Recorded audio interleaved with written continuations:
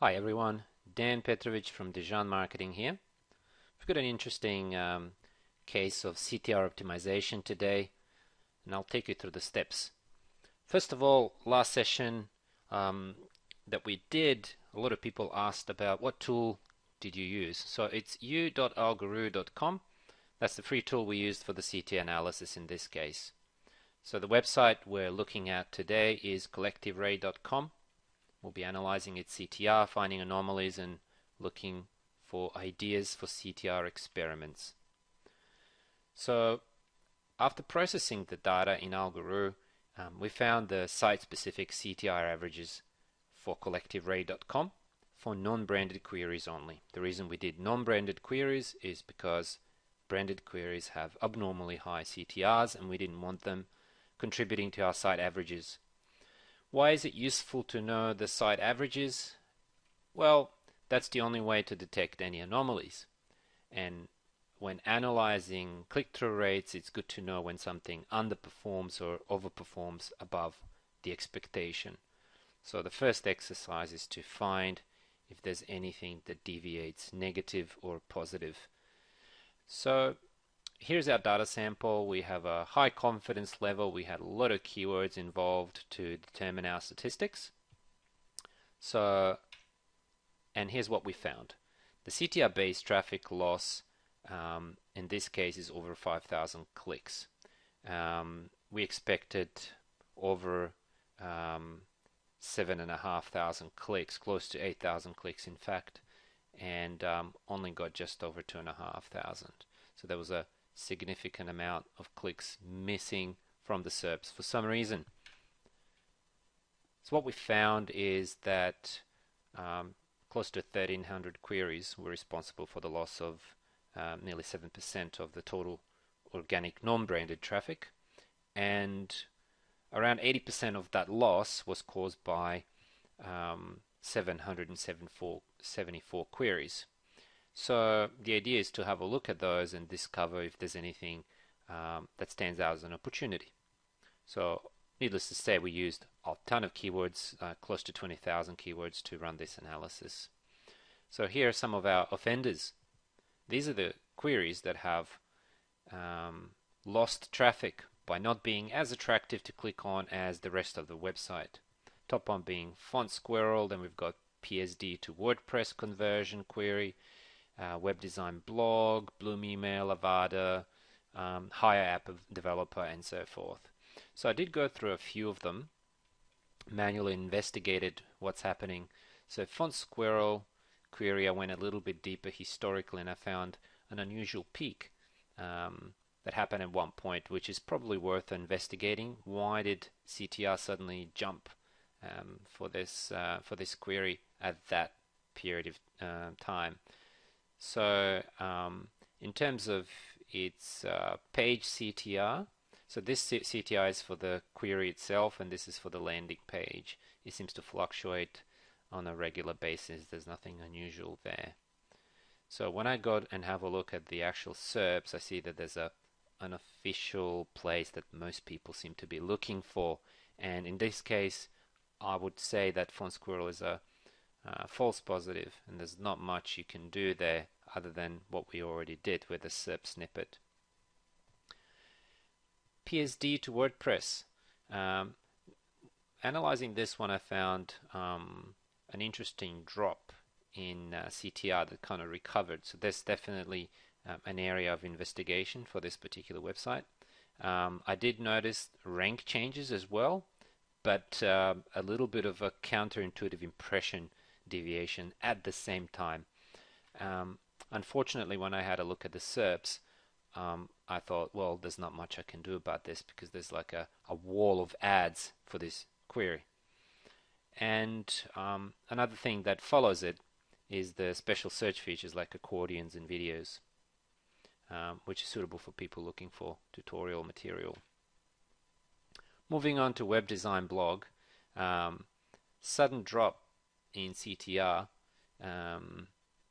definitely worth investigating. One thing that I did discover with this one is the interesting little special search feature that sits at the top, and a lot of ads And I thought, well, if I was to focus my time experimenting, I probably wouldn't touch this one because I'm not really confident in being able to improve CTR in such a scenario.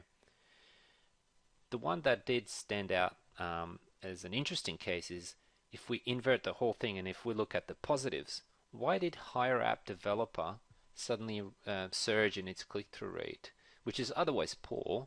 But what happened? What happened here and what can we learn from this?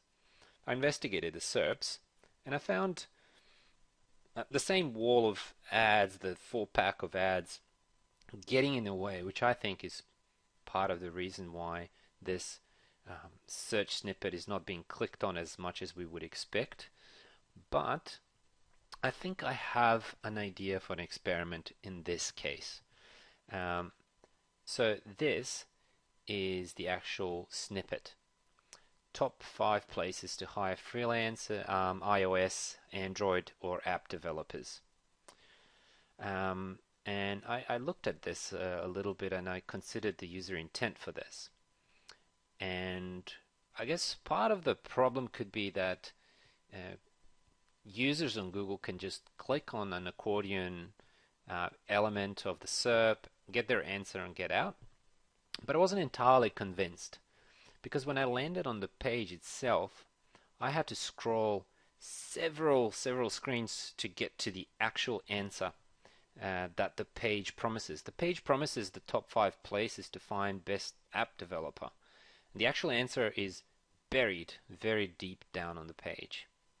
So here's my actual CTR experiment idea, and that is to tie the promise more directly to the answer.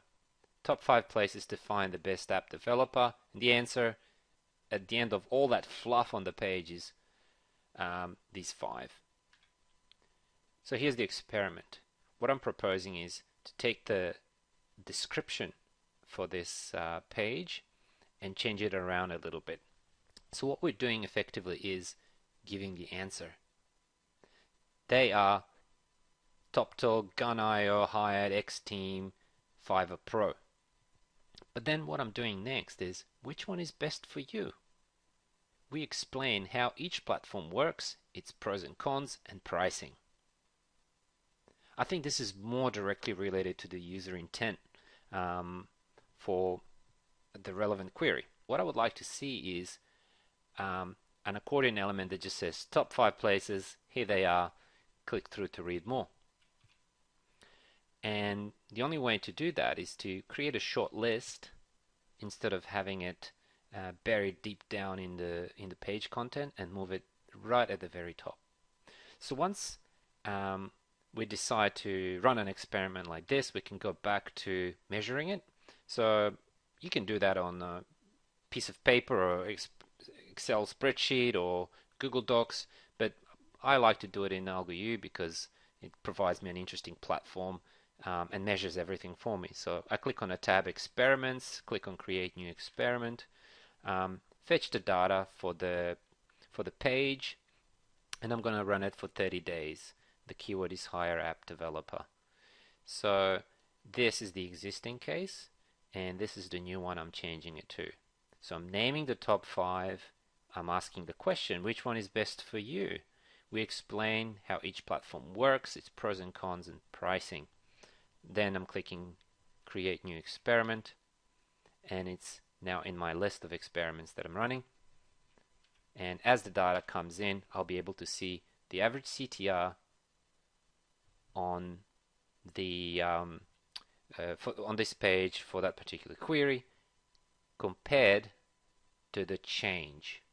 So for this to work naturally, when you create the case B, you have to actually go and change the meta description on the page, and you have to go and add the suggested content element to the top of the page, and then submit it to Google through Search Console to make sure that the experimenter is running with new parameters. So that is the first experiment idea for this website. It'll be interesting to see if this webmaster could implement it and ping us back with any results. We would be interested to see if they are positive or negative. It's always good to know. Thanks everyone.